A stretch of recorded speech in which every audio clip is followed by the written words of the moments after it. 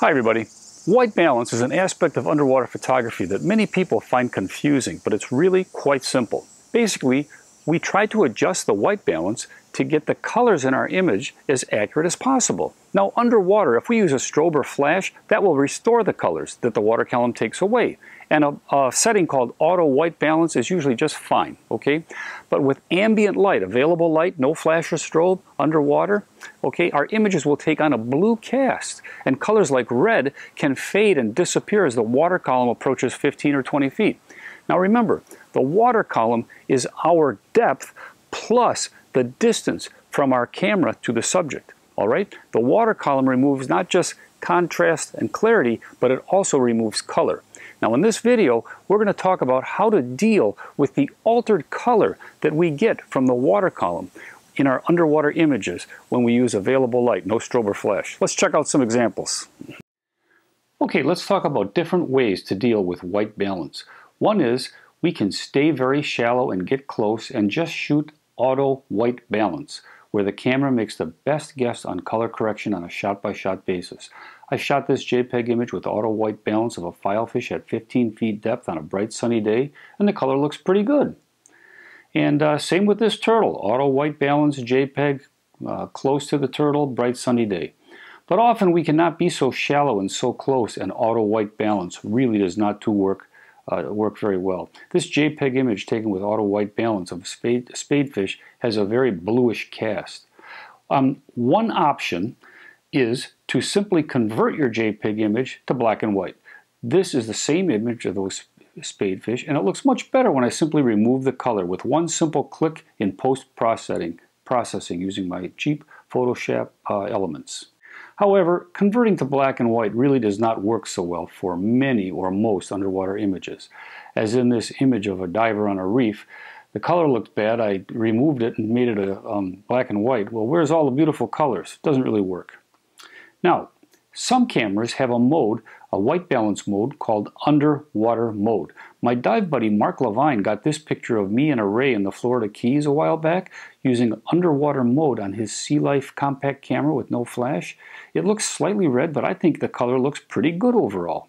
However, in my own experience, the underwater mode on most cameras often does not work well, and also cannot be adjusted for different depths and different watercolors. Now, underwater filters are also an option. I don't really use them much, but I have seen great results from filters. However, a filter only works at a certain range of depths and also removes some light. I feel a better solution is to use a manual white balance setting if shooting JPEGs.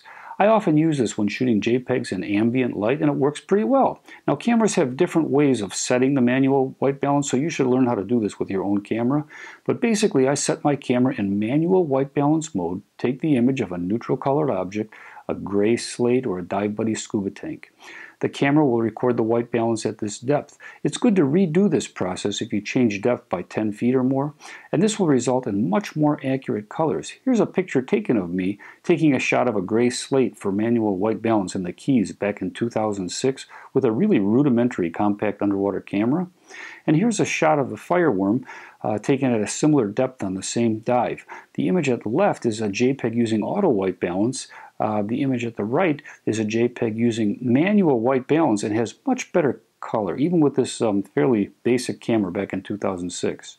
Here's a more recent shot. This is a shot of a sea star and diver using the auto white balance on JPEG with my compact camera, and this was the same thing using manual white balance mode. The color in this latter image is much more realistic. Manual white balance works best when fairly shallow. At depths greater than 30 or 40 feet, it has a smaller effect, and it can't bring back certain colors that have been completely absorbed by the water, like reds. Remember also to switch your white balance back to auto when using the flash, otherwise your photo will look really too red. In my opinion, if your camera can shoot raw, then doing this and then correcting white balance in post-processing is by far the best and easiest way to get the best white balance. Here's an image of a parrotfish shooting with auto white balance. Here's a JPEG image, and the same image taken in raw and then making a simple white balance adjustment in post-processing. Look at how better and how much more realistic the color is. Same thing with this image of my dive buddies in the Caymans. the image a JPEG using auto white balance, and then shooting in RAW, and then adjusting the image, the white balance in post-processing. Now you have to have a camera that'll shoot RAW, and you need software to correct the white balance. I use Lightroom, and believe me, it's very simple. Shooting underwater images with no flash or strobe is fun and can produce some really cool images. But if we are not really shallow and fairly close to our subject, the water column will mess up our color and create a blue cast to our image. In this video, I tried to show some ways that we can deal with the problems of white balance when using underwater photography in available light. I hope you found it helpful, and thanks a lot for tuning in.